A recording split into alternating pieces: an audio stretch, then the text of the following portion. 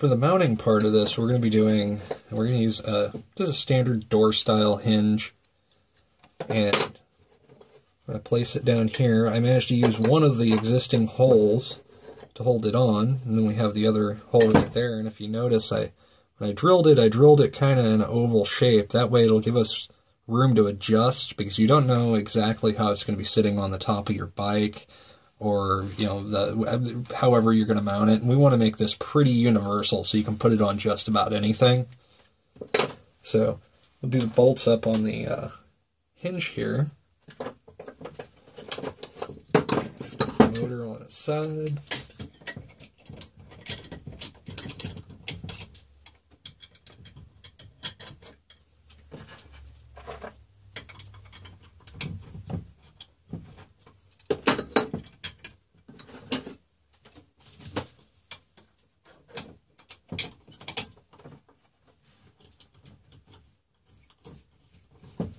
You notice when I get this mounted down, you'll have the bolt, and then you can adjust this bracket forward and backward just a little bit. That's going to help you set the angle that the motor is going to ride on the wheel.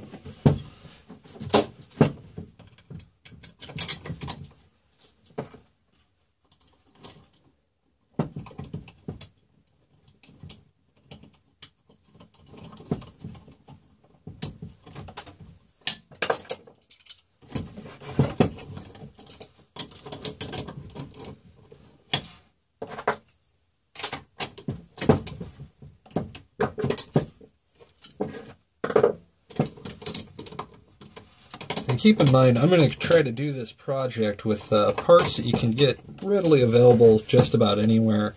The only thing we're going to have to source from a unique place is a controller, which will control the power going to the motor and work as the throttle.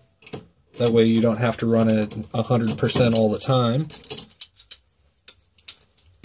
But, door hinge you can find at a hardware store. These Razor scooters, a lot of these motors, you can find them just about anywhere. Some really good motors that you can use for building electric bikes are these old 250 watt Razor scooter motors. And since they're 250 watt, I know some places in the world you can only do 250 watt maximum. So this works out, and you put it on anything. You can get these motors in different sizes. Another good motor you can use is a cooling fan motor from a car, like get one from a bigger truck. And if you bolt one or two of those together, those work out really good.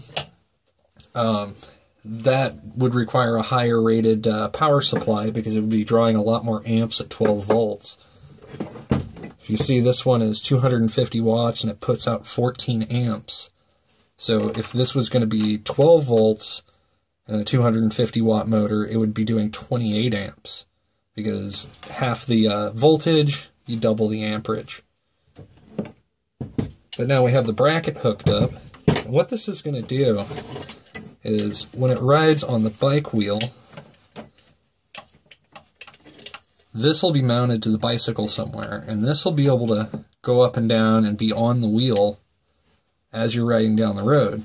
And then we'll have a spring that tensions it up against the wheel, so it doesn't jump off as you're riding and lose traction, because it's a friction drive. You want to have a little bit of pressure on it.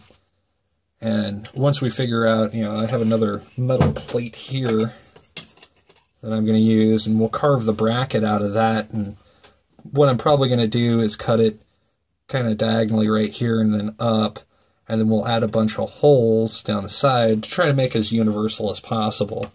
And then when I put these kits together and I go to sell these kits, you will be able to have the same thing that we used here on the YouTube channel. That way it makes it a little easier, and you have a visual representation of what's happening.